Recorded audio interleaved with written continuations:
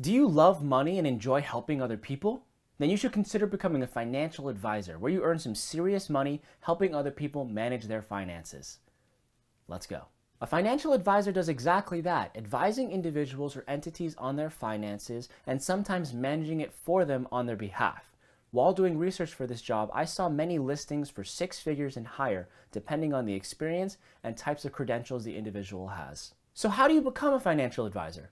Well, the first step is typically recommended is getting a bachelor's degree in either accounting, finance, economics, or business administration, and depending on your company and level of experience, it's sometimes recommended to go back to school and get a master's degree in these fields as well.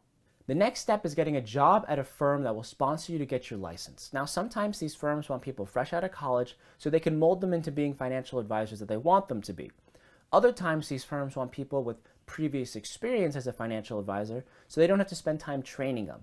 In the end, it really doesn't matter, but as long as you have good communication skills and sales skills, you'll be fine. There are 5 licenses that you can get, but the most common is the Series 7 license. Now, after passing this exam and getting your license, you can become a stockbroker or a securities trader. Now, I'll be putting the rest of the licenses on the screen right now, but essentially, the different licenses are based on the types of products and or services you want to sell. After passing your exam, it's pretty common for you to go through the standard paperwork and background checks that everybody has to go through once they enter a financially related field. Also, it's pretty common for you to be under the supervision of a fully licensed broker as your information is processed and you start to learn the ropes about your new company and what it's really about. The next and biggest step is getting a book of business. Now, a book of business for anybody in a sales-related field is essentially people that will help you get business by recommending you to their friends and family. So this could be friends, family, people at your church, from people from high school, people at the gym, anybody and everybody you know that knows what you do and can recommend your services to other people, right? You can be like, hey, I've known Dan for 10, 15 years. That entire time he's been my financial advisor. We've done great. He's an excellent worker. He's kind. He's dedicated, always answers the phone. If you need help with your finances, call Dan. And then they recommend your service to everybody that they know, and you can get more business based off of helping other people. And it should continue to grow and increase in size as time goes on. There are many things you need to know about being a financial advisor, but one of the biggest things is you're going to deal with a lot of rejection, right? Especially in the beginning, you're going to get a lot of more no's than yeses. This is common with any sales job. It's okay. It's going to happen. People might not be interested. You might have caught them at a bad time. You might just be a bad day for them. They might have someone else they're working with, or they could just be jerks. You have no idea. So just expect it, be okay with it, use this time to tweak your pitch and make it stronger and learn how to deal with the different types of people. And over time, more of these no's will become yeses. The other big thing is follow-up, right? Sometimes people will be like, yeah, definitely I want to work with you. And 2 months goes by and you call them again. Yeah, I want to work with you. 2 months go by.